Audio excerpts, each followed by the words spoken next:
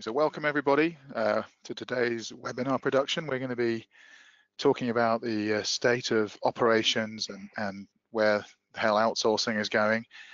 In 2018, we just finished a fantastic survey with our friends at KPMG. We spoke with over 381 enterprise leaders within the Global 2000, and I'm delighted to be joined by some excellent people I'll introduce shortly for today's session.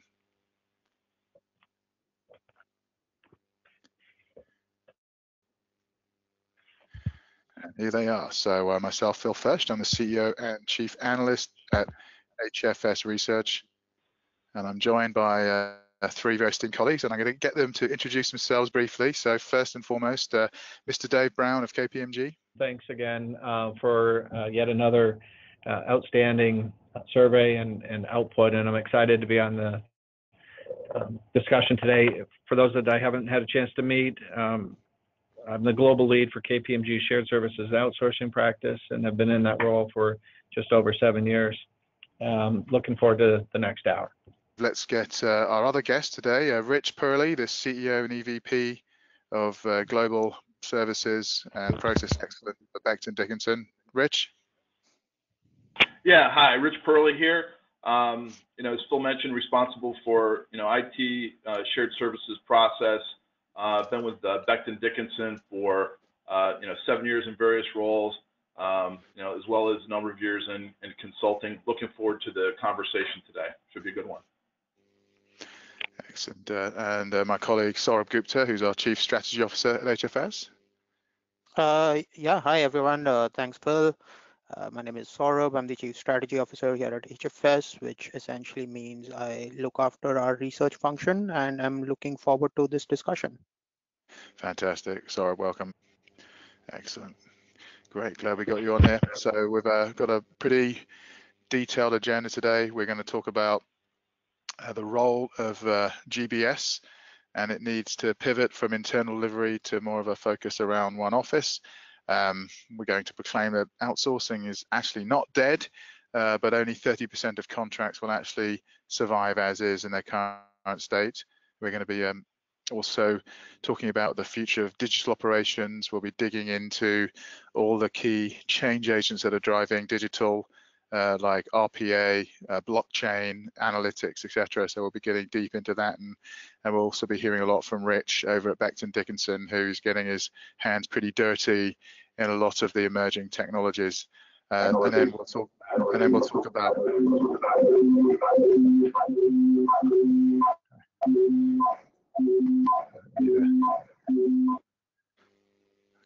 Okay, and then we'll also talk a bit about the changes that we're going to see happening and we can expect to see happening with internal roles and the need to build more partnerships externally.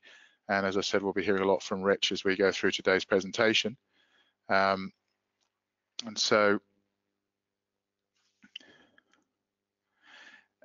we're going to start with, I think, the encouraging news is that outsourcing is not actually dead. It's actually maturing, and you can see here we ran this same study in 2016 as we did recently, just a couple of months ago, and you can see here that operations leaders are planning to increase their focus on outsourcing over the next 3 years. It's decreasing in certain industries like banking and insurance than it was a couple of years ago, which is unsurprising considering the saturation points of those industries. But we're actually starting to see industries like telecom and high tech and energy, which have lagged a little bit in terms of outsourcing from the other industries, actually increasing what they're actually doing here.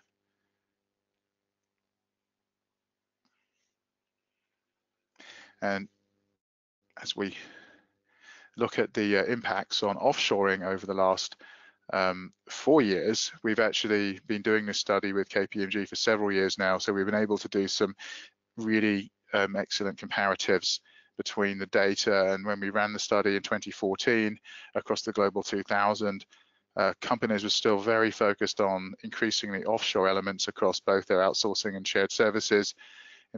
interest levels, above 20% for some areas like finance and accounting, procurement, and IT. But as the times changed, and we saw the election of 2016, I think the intentions to offshore diminished quite significantly, and then in 2018 they diminished further. So it's pretty flat now when enterprises are looking out at what they're doing with their own activities here. So what's interesting is the fact that while we're seeing outsourcing increase, at the same time we're actually seeing the intentions to offshore actually reduce. And then one of the areas I think which is of significant importance here is when we ask the operations leads about interest in investing in RPA as a cost-cutting vehicle, you can see here that that significant investment is being made by 50% plus of most enterprises here. So telecom, for example, executives are looking at outsourcing and doing automation in droves. In areas like insurance and BFS, where the outsourcing is fairly mature at this point, you can see very high levels of focus looking at RPA, and that's very similar when we look at retail and energy as well. So we're seeing quite a significant spike in interest in RPA, in addition to that which we're seeing in outsourcing, and we'll get more into this debate as we go through a lot of today's slides. The other thing I wanted to point out here was the fact that only 30% of today's existing outsourcing contracts are currently safe. So a third of clients are likely to renew with their current outsourcer with a similar contract with very little change. What we're actually seeing here is 17% are looking to maybe do more automation and bring work back. 27% are actually likely to try and change their provider, and 27% are looking to renew with their current outsourcer, but are looking at a lot more focus around outcomes and a lot larger increases around automation. So from a high level, that's what we're seeing in the industry right now.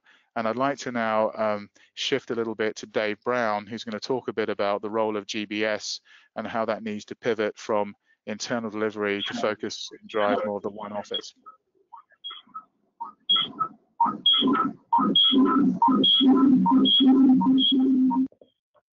Hey, thanks, Phil.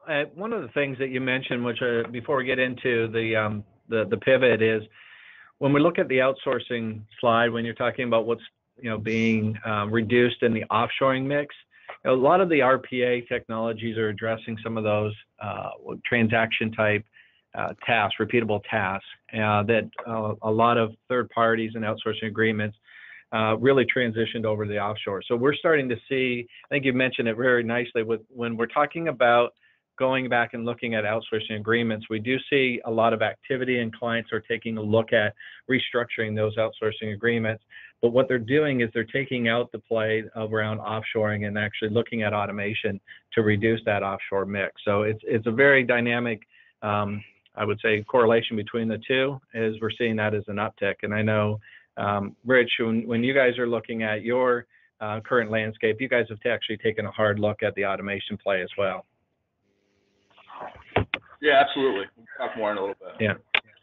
Yeah, I know you'll get into it in a bit. So let's talk a little bit about this pivot that we're talking about. And first off, we'll get into some of the details that will sustain it. But one of the things that we definitely are seeing is that GBS and those companies that are driving towards GBS-like organizations are looking at a pivot from internally delivering focus to now moving to this one office concept that Phil and the HfS team have been talking about for the last couple of years. And what do we really mean by that is that companies really are looking at driving more of a strategic dialogue as we're looking at all the enabling technologies, whether it's intelligent automation, whether it's data analytics, and trying to build those organizations to be more enterprise focused, not just back office, but how are they incorporating those types of solutions in the front, middle, and back offices, or back offices. And the thing that we're finding is that clients that are being successful in this pivot are those that are really becoming more customer centric, and they're really trying to drive more of a I would say, an intelligent support function and behind that really is addressing the customer needs across the entire enterprise. So we can go into the next slide. What we're looking at is, oh, sorry, go back up one. So we asked the question for, where are we seeing the trends in GBS organizations? And as Phil's mentioned, we've got some great data that goes historically as well, but you can see the increase in these GBS organizations, not just today, but what the projection is. But we're also increasingly seeing focus on these functional shared services. And a lot of times, in what I have just described as these enabling technologies that are in the data analytics, it's sometimes for companies, it's hard to take that leap to do it across multiple functions in a GBS organization at the same time. So we are seeing a little bit more focus around these functional shared service centers to incorporate those solutions and to get them right as they transition into more of a GBS or multifunctional service delivery model. So moving on to the next slide. Always love this question, right? How critical are the following C-suite directives? And you ask about mission critical. And Phil, I think we joke about this every year that we talk about it, is, the number one is always driving down costs. And we've seen, though, repeatedly over the years, or last 2 years, the automation and also the alignment on the front, middle, and back office to prove that customer experience really ramp up in the last 2 years to where this year it's number 2 and number 3. We also see, though, in the increasingly important, what I was mentioning around the AI and the smart analytics to drive more of a touchless operations. And we're starting to hear buzzwords like boundaryless organizations, which means we're starting to see companies build out capabilities within those GBS organizations versus this is the finance data analytics group versus an HR data analytics group. We're starting to see those capabilities build out. And then on the last part, the emerging top 3, this is really going beyond the operations itself and really starting to drive more of that entrepreneurial type culture and really making it more hyper personal. And we've got some other information in the back. I noticed that it was so emerging that we actually merged them from 3 to 2, but that'll be another discussion. Move on to the next slide. So one of the things that we've talked about in the past, and it's in the data reassures this, is how fast this is changing, right? And it's only going to get faster. So the pace of change that we saw right now, when we look at how significant the change is, the companies are saying and the respondents are saying that it's going to be only become more increasingly important in the next 2 years. And these GBS organizations that are getting set up, not only are they taking advantage of the technologies to build out the capabilities, but those capabilities are more agile to be able to address the change of pace that is coming down in the next 2 years. A lot of clients have actually already seen some of their technology they put in that they're actually looking to have upgrades that are done, or as they look to move and deploy that across multiple functional areas, they found themselves actually having to step back and reset that strategy because the technology or the solutions that they're looking to deploy have changed already. So this is one that, as we're advising our clients as to what's that roadmap look like from a technology portfolio, has to be agile and has to be flexible enough to be able to adopt and embrace this type of change. So on the next one. So some of you have seen this evolution before, or variations of this, maybe in some other publications or research. And I dare to say some of you and some of us have lived this. And you've seen the change in these delivery models over the decades. Where we're at right now is we're seeing this shift to everything being digital. And digital is a wide open tag to actually put on these types of organizations. But what we're really saying is that technology is affecting every part of the service delivery model. And one of the things that we're trying to ensure is that these solutions that are being deployed really are adaptable. and they're adaptable not just to the back office anymore, but how are they being integrated with the middle and the front office? How does big data and driving predictable analytics play a role in this, not only again by functional, but how does it go across the entire enterprise? And then the one thing that we have a lot of conversations with our clients is how do they become more of a strategic partner going forward with all the enabling technology and the pace of change, and how do you really drive the value of what those solutions can bring to the entire organization?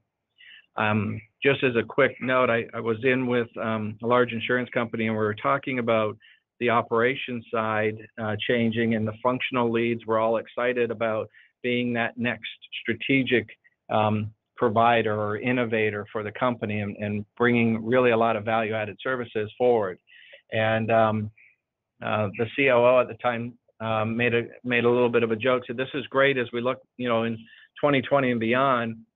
Everybody is going to be a strategic advisor. Who's going to actually run the operations?" And so as we look at these organizations being developed over time, and as virtual as they become and as automated as they become, never lose sight that somebody still has to monitor and manage these organizations. So we're still looking at that is going in the future, but there's going to be services that are delivered obviously much more virtually, and as I said in the past, more boundaryless. Excellent. And then Thanks, Dave. Yeah, go ahead. Yeah, so I've got a couple of questions already coming in, so people can type their questions into the right-hand dashboard of their screens. And someone's asked, in terms of offshore, is it your view that it's because offshoring is done, or is it because it's just not as cost competitive as it once was, and it's too regulated these days? What's been your experience in the last couple of years? Yeah, definitely the last year, what we've seen with those clients that have actually taken down their offshoring was a direct result of what they've been able to automate. Most of them had their captives or their third parties that were set up to do those transactional type of activities. What they have done, though, which may not be evident in the numbers, is that they're actually now looking at those offshore models for that next level of skill set. So the analytics part of that, so building out the data and analytics scientists or analysts is really what they're looking for, and building out with the some of the offshore resources that are there. So it's really directly related to the automation for those transaction services. It's interesting. Okay. And another question here around, is there a specific industry segment that you are seeing from your vantage point that has a better opportunity to create relative GBS success? You mentioned industries with a focus on customer, but what is the correlation in your perspective? Yeah, we're seeing those. It's maybe not directly related to the customer that's driving the GBS, but it's really the culture of the organizations themselves. So we know that within CPG, we've seen a lot of uptake in the last several years in driving to these multifunctional environments and being able to get the synergies related to it. We see some of the high tech ones right now starting to ramp up into that as they're able to embrace the enabling technologies and deploy those similar solutions across the entire organization.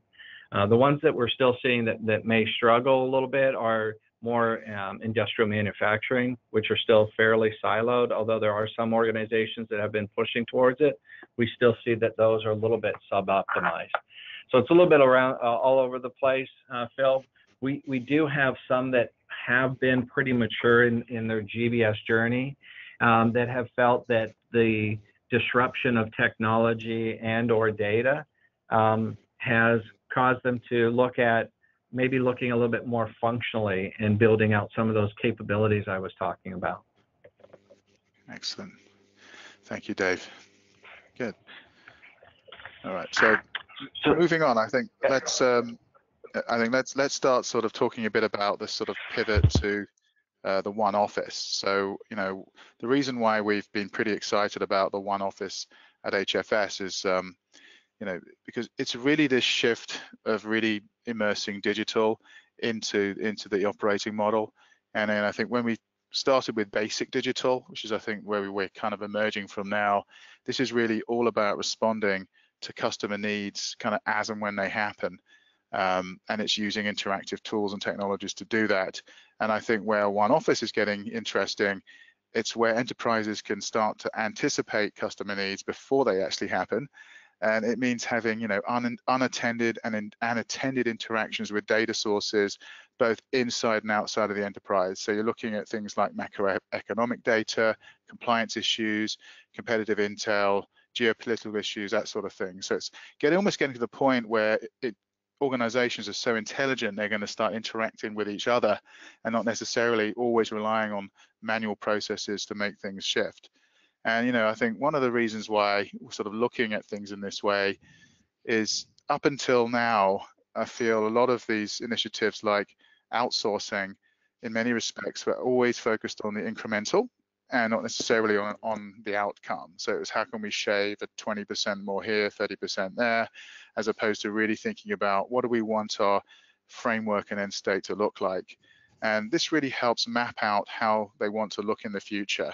And a true digital business really can't succeed, in our opinion, without unifying the front, the middle, and the back office traditional approaches.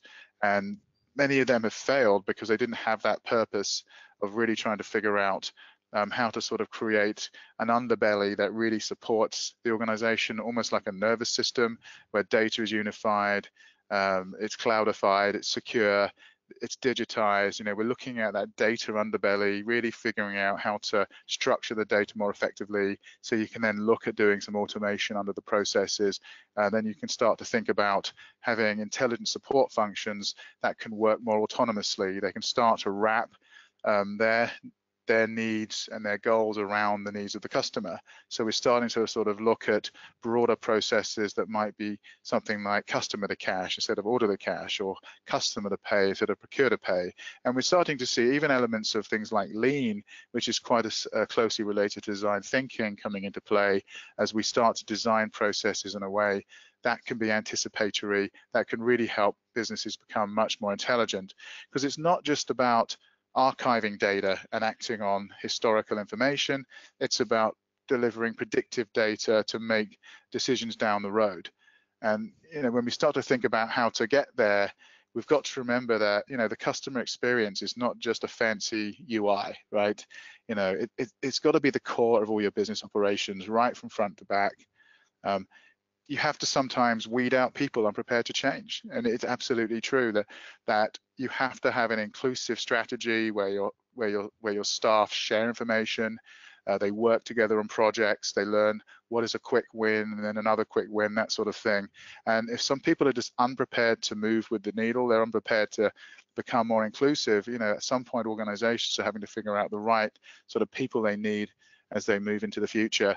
And then we need to think about these co-innovation relationships. So in many cases, the partners who may have got us here might not be the ones to take us where we want to go. And it'd be great to hear a bit more from Dave and Rich about this as well. You know, we need to start to think about relationships with analytics firms, with digital firms, with fintech type businesses, health tech type businesses, etc. So the whole ecosystem is going through a sort of rapid shift right now, and the enterprises I talk to are really rethinking how they're setting up their relationships and where they really need to go. And I'll finally, before I move on to Saurabh, is that we've got to stop thinking about this future of work, right? The future is here, it's now. You know, we are now in the future of work in the present. You know, we're seeing a lot of these applications being deployed where we're only using maybe 10 to 20% of the functionality. So I think the exciting thing about today is it is here, it is now, and now we're all on this massive education mission to learn, to really think about what works, what doesn't work, and how can we make this happen. So with that, I'm going to move on to my colleague Saurabh, who's going to start to talk about this shift towards digital operations. Thanks, Will. So you're right, the future is already here, and we are starting to see a number of these emerging change agents or technologies that offer credible value, but we need to get a handle on these, right? Robotic process automation is starting to become mainstream.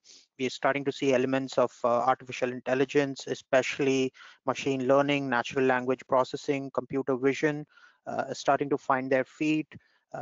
IoT use cases are sprouting across most industries.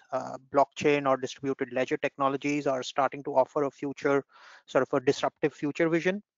So there is a lot of promise from these change agents. However, adoption of these emerging technologies is not that easy, and there are multiple challenges that we all need to prepare to reach the so-called promised land. So let's sort of discuss in a little more detail on what is it that organizations really need to do um, to sort of move the needle. So when we asked the survey respondents their sort of investment focus around these emerging technologies, it painted a fairly interesting picture. RPA, cloud, IoT are leading the sort of mind share of investments today. But going forward over the next year or so, AI, smart analytics and blockchain are emerging. So we are not really talking about a 5-year horizon here. We're just looking at a 12 to 18-month horizon, where all these sort of 6 different emerging change agents are going to have a huge impact on the digital operations industry. So let's look at robotic process automation, right? And the rise of robotic process automation has been nothing short of spectacular. It sort of promises cost savings beyond labor arbitrage. It promises cost avoidance by extending the life of your legacy IT. It sort of promises much quicker implementation than traditional IT projects. And let's be honest, it's been a terrific marketing activity of calling it robotic process automation to get it to where it is. Having said that, there is a lot of confusion in the market also, right? There are growing questions around whether it can sort of deliver on the promised ROI and outcomes. Most initiatives today that we see are also small and piecemeal. There are very few instances where RPA has been truly scaled. So to really dig deeper, we did this study recently where we interviewed about 350 actual users of the 10 leading RPA products to benchmark customer experience across 40 different dimensions. And as you can see on this page, RPA does work in terms of its ability to process simple structured data, in terms of it working with your legacy IT, in terms of covering a broad range of horizons. But it is not a magic wand. It is not as fast as it was advertised. It's hard to sort of use RPA for processing unstructured data. You really need to have a programmatic approach to reap benefits from RPA, and need to invest in change management. So let me actually bring in Richard in the conversation here. And Richard, one of the questions that we've received is, what is the biggest obstacle to scaling automation at the enterprise level? I know you've got tons of experience in dealing with AI and cognitive. What in your experience is the biggest obstacle? I mean, I think you talked a little bit about the change management, and so there's most organizations, ours as well as others, I think it's a healthy skepticism around, is this another shiny object, and can it do, everything that we thought it can do, right? And overselling it. So, what we've tried to do is take the pilot approach, work with internal stakeholders, and make sure that we're trying to solve a business problem. For all of us in these jobs, it's got to start with the business strategy. Business strategy then, leads into, okay, what are the business outcomes that we need to drive? And then what are those, foundational capabilities that we need in order to enable those business outcomes? So, automation or outsourcing or any of these tools, shared services, captive centers, what have you, it's all, part of our, palette of capabilities, that we need to work back into the organization and really help them, drive the outcome to support their strategy. So for us, it's really been a journey of, who is like a shining light in the organization that we can work with, so that they can start to carry the message. Because, for many of the shared services in IT, there may be trust issues, and so how do you build those connectors, and how do you build a foundation so that you can start to extend and build. Because I think to a lot of the points that you guys have made already, we are very encouraged about what this can provide. But again, it's part of an overall system, an overall framework on how you're going to deliver services and ultimately outcomes for your customers. No, that's very true, Rich. So thank you. And I think ultimately what enterprises are seeking through all these emerging technologies, change agents, etc., are business outcomes. And as you can see on the right-hand side of this chart, that's going to be possible through an integrated solution, right? Where we are leveraging the power of and across these emerging technologies, across solutions that sort of bring in RPA, analytics, AI, etc., together to really solve a business problem. And we at HFS really believe in what we call the AAA trifecta of automation, analytics, and AI. And potentially the intersection of these technologies is where you can actually drive real business outcomes to what Rich was saying. And I think it's, again, not far behind. We're not very far away from this sort of a AAA trifecta, because if you look at the left-hand side of this page, yes, RPA is further ahead in terms of adoption. But if you look at the next 2 years, we see the adoption across RPA, analytics, and AI to be pretty similar. So we are not very far behind. And beyond robotic process automation, analytics, AI, machine learning, etc., we're also seeing this rapid increase in the use cases for Internet of Things. It's sort of the next industrial revolutions, and IoT is at the core, is the fundamental core technology behind it. When we did our research, we found that the IoT professional services market is roughly $10 billion already, and it's expected to grow at 30%. It's fairly obvious that manufacturing and energy and utilities are sort of are leading the engagements with roughly 22 and 15% adoptions. But the thing to note here again is that despite it being a fairly large and fairly fast-growing market, this space is still very nascent.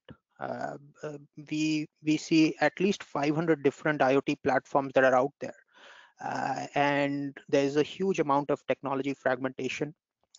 When we reached out to clients and understood what are the reasons behind, what are the big challenges, I think there is a lot of resistance to change internally.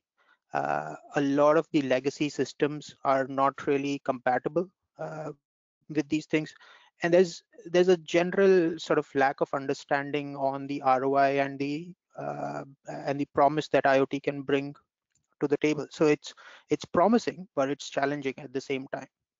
And same goes with blockchain.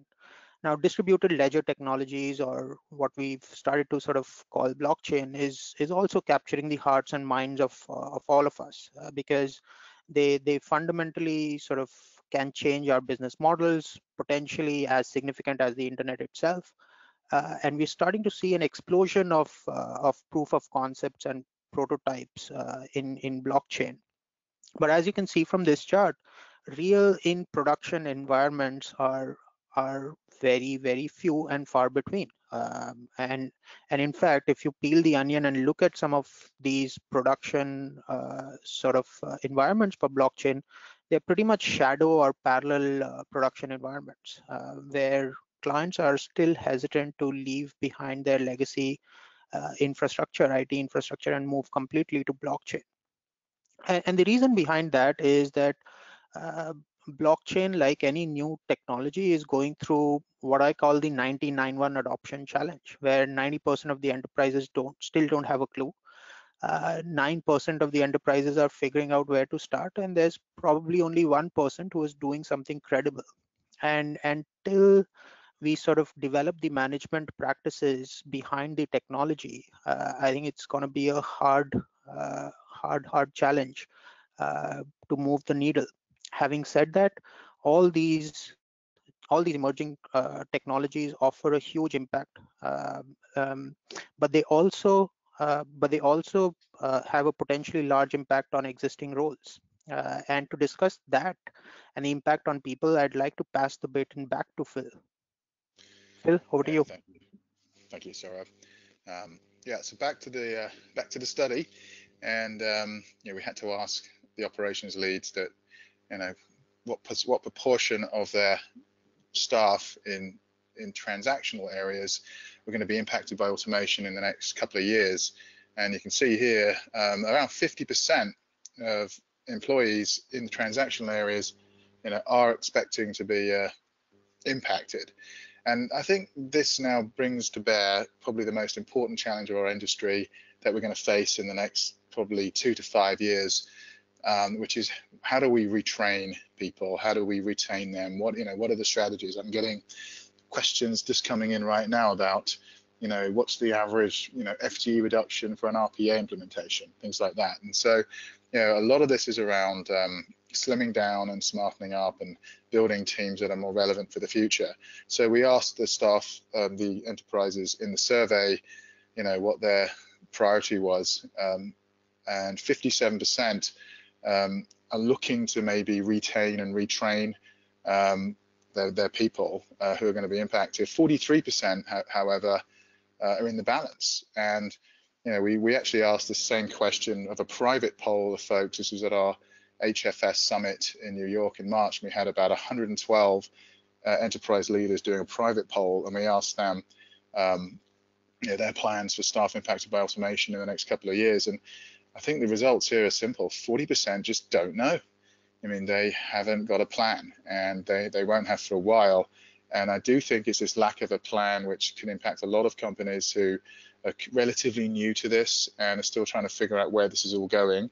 I personally have seen quite marked differences when I've gone to sort of big RPA customer events in the UK versus the US. The UK tends to be a little ahead with RPA. A lot of the UK companies adopted this 3, 4, even 5 years ago and are fairly experienced now with where this is going. Whereas the US customer conferences, it tends to be fairly new, and the people are still staring starry-eyed into this lovely concept of automation and where it's all going to go and improve things.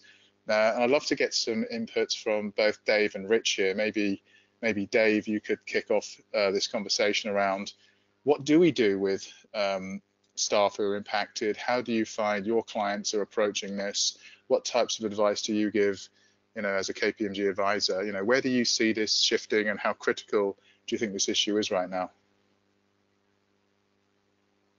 Thanks, Phil. It's interesting how you say that, people are saying they don't know what they're going to do. This is, in addition to the heightened discussions around, what can I do for automation? This is the number one question we get asked. What do we do with the people? We've had similar conversations, again, some of us that have been around for some of the decades to see some of the changes in the marketplace. And we had similar questions about, if I've outsourced all of these functions, what do I do with my retained staff? This is a little bit different in that we actually have folks that have some deep functional skill sets, institutional knowledge, and really we're starting to build out succession planning for what those retained organizations need to look like, and also what that succession planning training curriculum needs to look like for the future.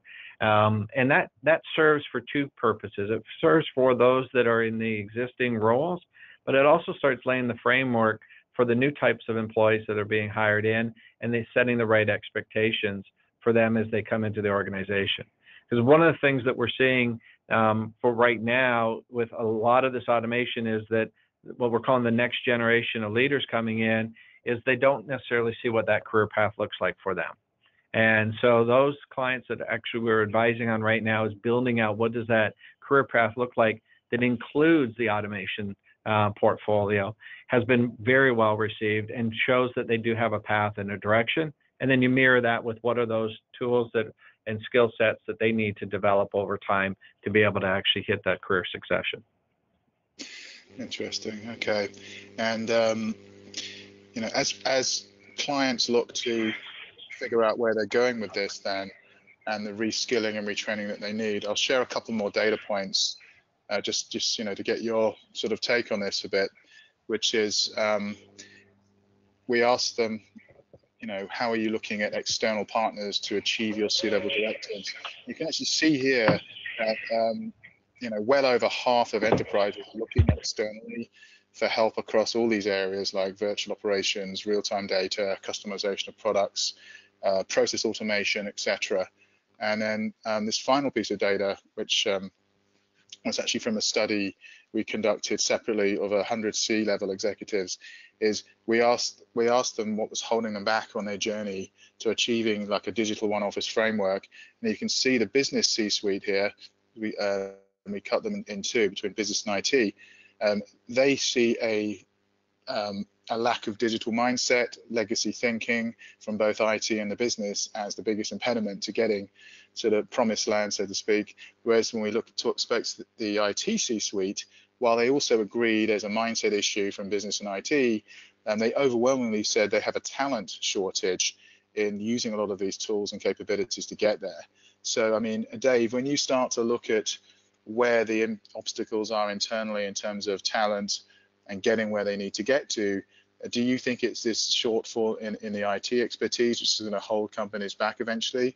Do you think this is going to drive more partnerships with outsourcing providers as examples, or some of these tools vendors? How do you see enterprises overcoming this skills issue?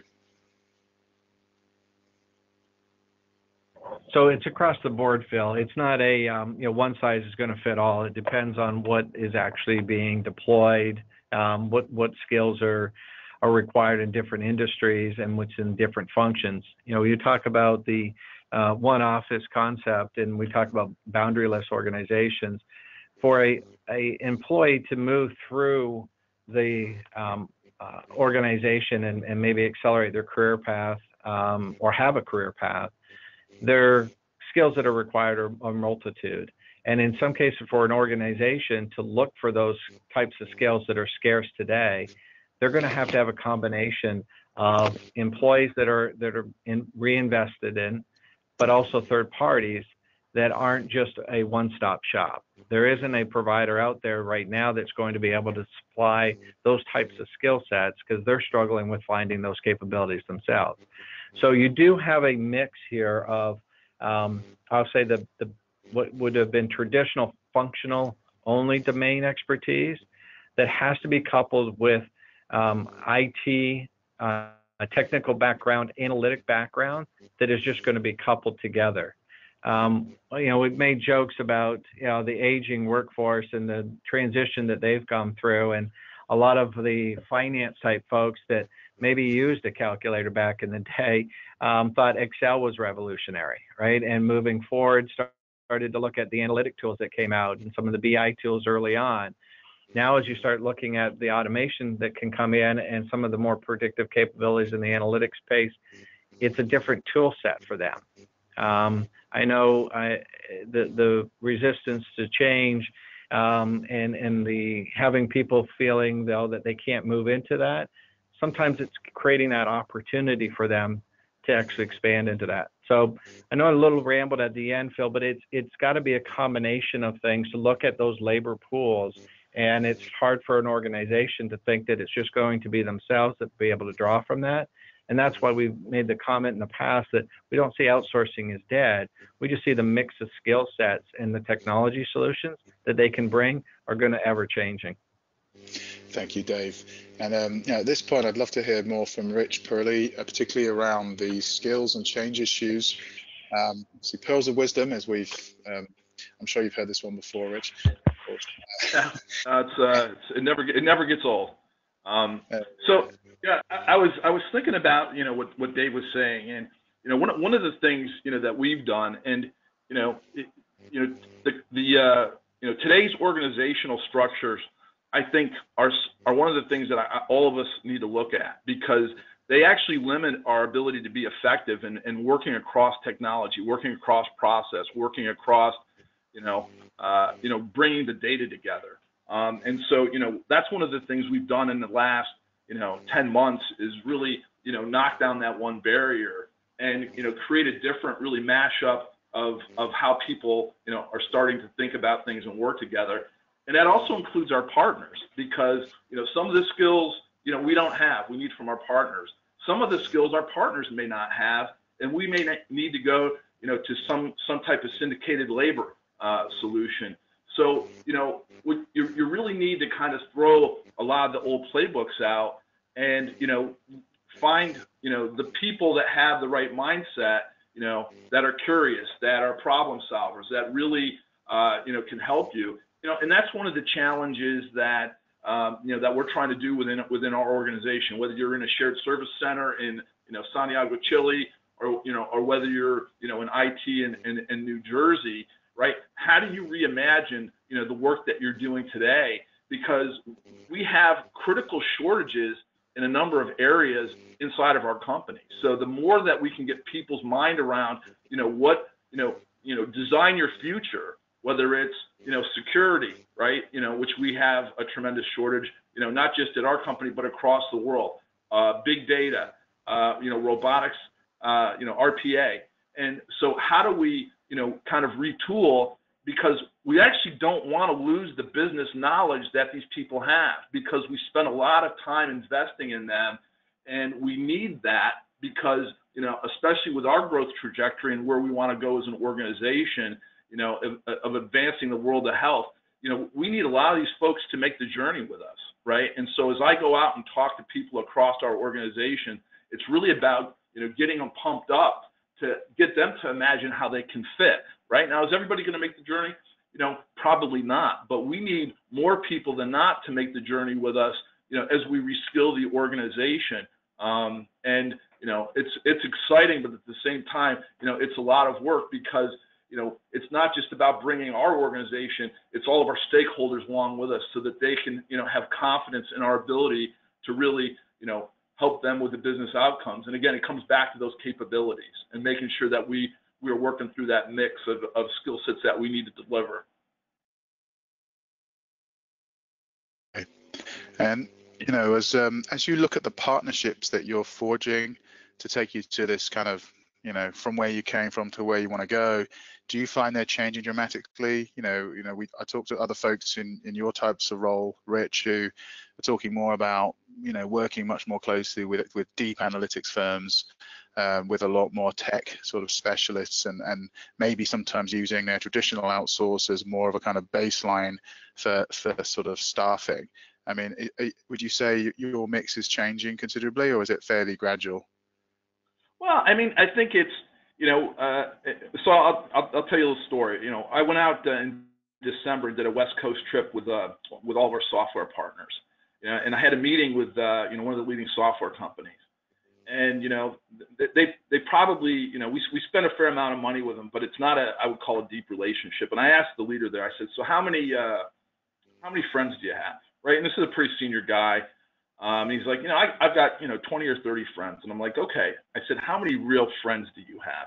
Truly, people that, you're going to have a beer with every weekend. And he goes, about 6. And the reality is with most of us is I've only got 6 slots for partners to help me with mindshare. Now, it doesn't mean that I'm not listening to everybody. And so what I'm really looking for is who can I go deep with on some of these topics, understanding that, everybody's talking about blockchain, everybody's talking about RPA, but who really gets it and who can really be that partner? Because I don't have that much time where I can spend, trying to sift through, what everybody's telling me, because there's a whole signal to noise challenge, I think, that all of us as leaders that are having.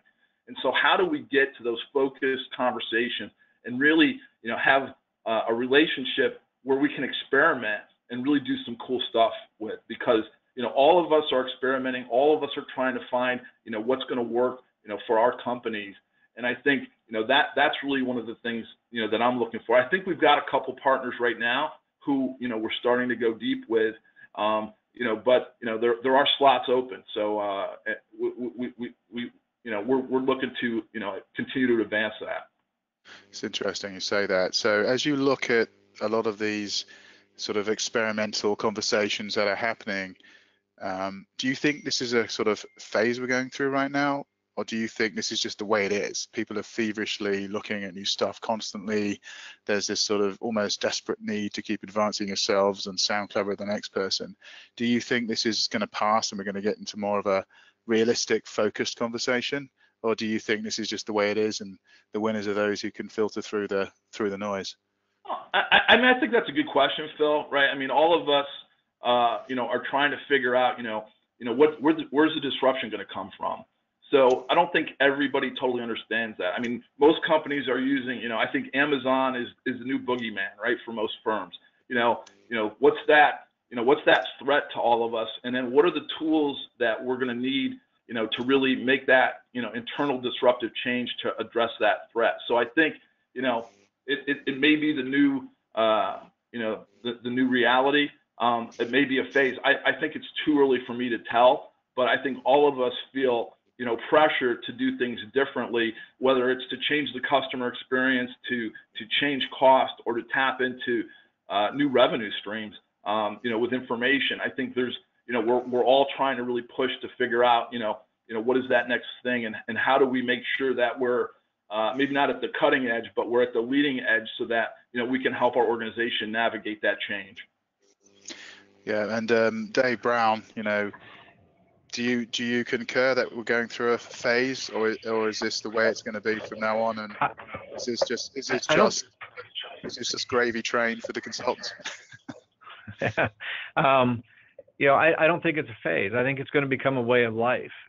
We have clients right now that we're starting to set up what we're calling workforce shaping ecosystems. And what does that mean is the new norm is there's multi avenues or channels for companies to actually provide or to get their supply of resources, whether that's third parties, whether that's contractors. We're seeing an increase in some of even the crowdsourcing that the clients themselves are taking on. Third parties have that set up now where they're actually contracting that out, some of their code development and other areas through crowdsourcing. So I think we're seeing this as becoming a new normal. I think that's part of the challenge, though, is we're seeing it as becoming part of the new normal, and people don't have a structure in place to deal with the change. And we talked about this early on in this broadcast. The pace of change is faster now than it ever has been.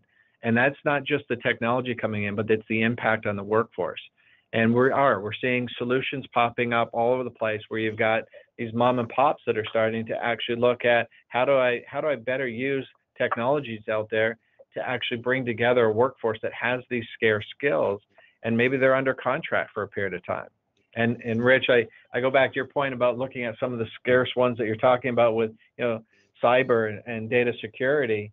You then got to be thinking to yourself, well, what am I doing to protect myself if I am looking at this workforce ecosystem, right? Who am I really contracting with? We know there's lots of strict rules and regulations out there, especially out of the US, on what those employment laws are, and definitely across Europe.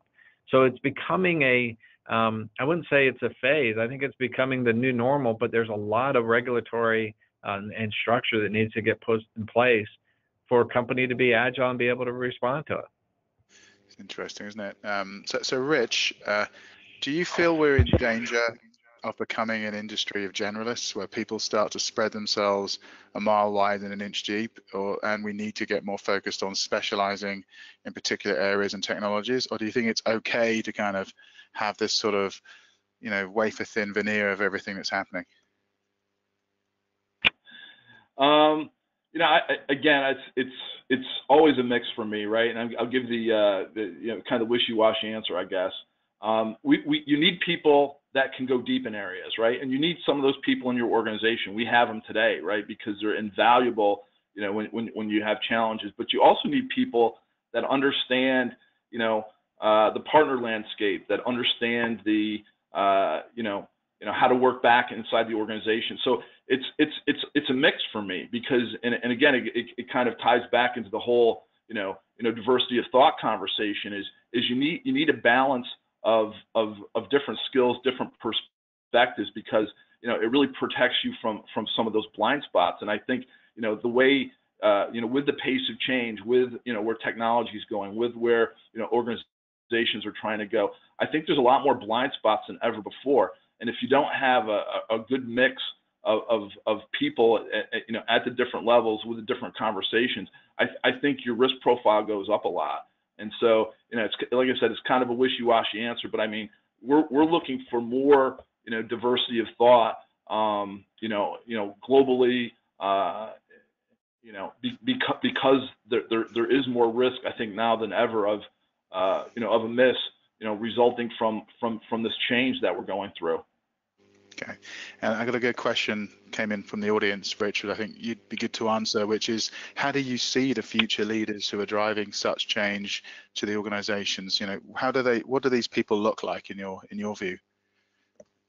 I mean, it starts. I think I talked a little bit about it. You got to be curious. You got to have managerial courage. You've got to be able to work in a complex environment, a global environment. You have to be able to take feedback, process lots of information, and make decisions. I think you're looking for people with those capabilities so that you can build them and mold them to your organization. I think they're going to have more experiences outside of your organization, and they're going to have broader perspectives. And I think that's a lot of, I think, what we're looking for, right? I mean, and sometimes you feel like maybe you're looking for a unicorn, but when I talk to people coming up, I say you've got to go beyond your function, and have a way back in. If that's really what you want to do, do you want to be the CIO? Do you want to be the CFO of your organization? And you've really got to be thoughtful in kind of how you plan that out and really build your network, right? I mean, this conversation today really, is as much about helping people on their journey and building the network, because we need each other, especially in these times of change, because I think today's point, it's going to continue to change, and we're going to need those people to really help us get to the next level. Okay, thank you, Rich. And talking about sort of murky, sifting through the fog a bit, we have Saurabh here, who's one of our leading experts in blockchain. He's done a lot of work trying to understand use cases, and we've had some fierce arguments internally about where blockchain is headed. And Saurabh, maybe you could just share, in some of the time we have left, what do you think is real versus hype as we look at the impacts of blockchain? Sure. Yeah. So I think blockchain is like most of these emerging technologies. I think there's a lot of hype. Unfortunately, that is going around there. And right now, blockchain is one of those things that is being thrown at everything. So if you have a cold and a cough, you throw blockchain and you hope that it will improve your conditions. But obviously, no one technology can be the silver bullet for everything. And I think one of the huge issues that's out there in the market right now is just an assortment of random use cases where it makes no sense for something like blockchain to be used. And that's why we've come up with what we call the blockchain bullshit buster, which is essentially a set of 10 questions, and depending on whether you answer yes or no, you'll sort of get to know whether you're hitting blockchain gold or whether you're sort of in the dumps. But having said that, I think blockchain is also moving from this sort of phase of tourism to more realism, right? I think we're starting to see a number of credible sort of in production blockchain solutions. We've seen Microsoft loyalty payments that was recently launched, which is now in production. We saw VTrade now doing actual trade processing with a few banks, and we know of at least 8 or 10 such examples which are moving into production. We obviously cannot disclose all of them right now, but it's a very interesting space. So there is definitely hype there, Phil. But at the same time, I think the industry is moving very, very fast. So I think the cost of ignoring it is much more than the cost of investigating it right now. Thank you. I think you hit a point there quite significantly. So I think in the time we have left, I'd like to ask each of the panelists today to have one guess at what we're going to talk about if we rerun this survey again, for like the 9th year in running next year.